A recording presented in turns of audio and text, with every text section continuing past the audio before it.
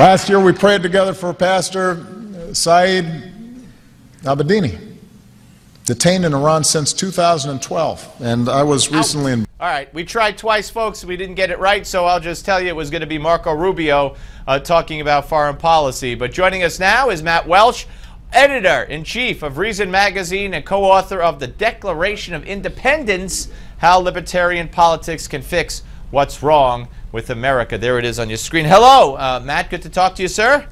Great to be with you. Thanks for having me. Well, you wrote a piece at Reason.com, Marco Rubio's 7 lousy foreign policy judgments, and I got to tell you, probably with you on one of them. So why don't we take them? Why don't we take them in order? And you know, you say he supported regime change in Libya.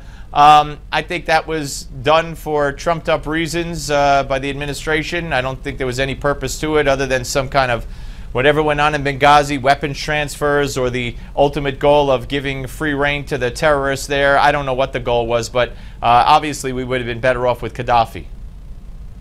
I don't know if we would have been better off with Gaddafi, but I think that tipping the thumb on the scales of that civil war, as often happens when we tip our thumb on the scales of civil wars, doesn't turn out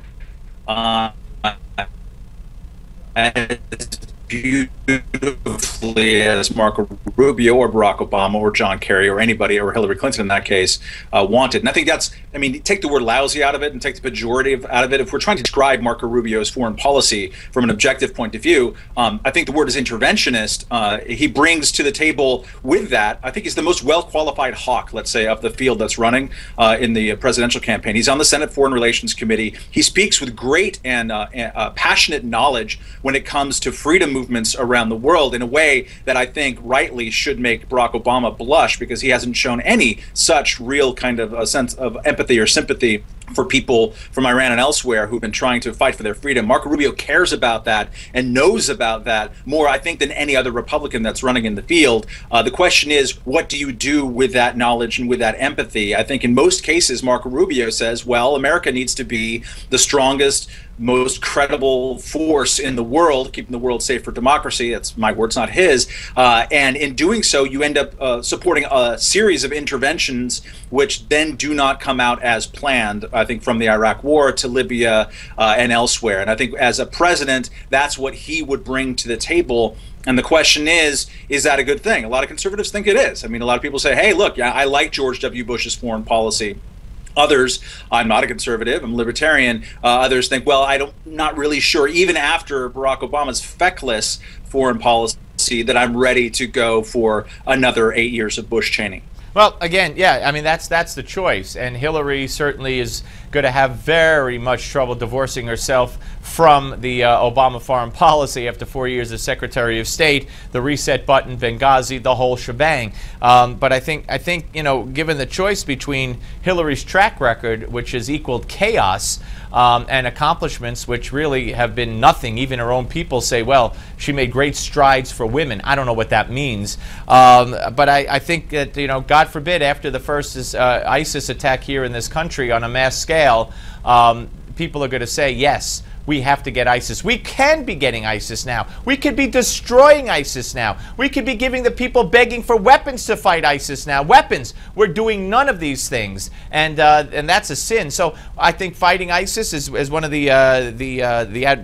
unconditional authorization for war against ISIS, as you put down, as a negative. I think most will view as a positive. I think the 9/11 surveillance, the post 9/11 surveillance. I think again, all it takes is one terrorist attack, and there will be one, and people are going to say we have to keep ourselves safe. Military spending and the national debt, again, I think in this time people are going to say they don't want to hear about that. They want to hear we are a strong country. We are fighting to keep ourselves strong. China, I think all China spends on is their military. I think they're very dangerous militarily, and I think the Iraq War is something we had to do. We gave Saddam Hussein every chance in the world to avoid war, and he wouldn't do it. So we had to, in the wake of 9/11, make sure that he wasn't in cahoots with al-Qaeda or going to support al-Qaeda. And so I don't see any problem with any of those things. Well, I mean, you talk about the public opinion here. You're right. Public opinion, especially since 2013, let's say, has trended more in, let's say, your direction. But overwhelmingly, the Iraq War is seen as one of the most unpopular wars in the history of the United States, right there next to Afghanistan, and it's in its prolonged. But Hillary voted for it also. Oh, sure. I mean, when I'm talking about Marco Rubio, in many ways, I'm talking about within the context of the Republican primary, which I find genuinely interesting. I wrote a piece a couple of days ago talking about how Marco Rubio is basically the antithesis, or is at the other end of the spectrum, is Rand Paul running in this campaign. Marco Rubio will say that Hillary Clinton was not interventionist enough, was not tough and strategic enough, and Rand Paul will argue the exact opposite, which is pretty interesting. Democrats are not going to run on foreign policy. No, they're not going to run on any policy, frankly, because they don't have any track record. So no, it's true. It's going to set up a great dynamic in the Republican primary. Absolutely, very exciting. And Matt, thank you. Read them at reason.com. We'll speak to you again. The panel's next, ladies and gentlemen.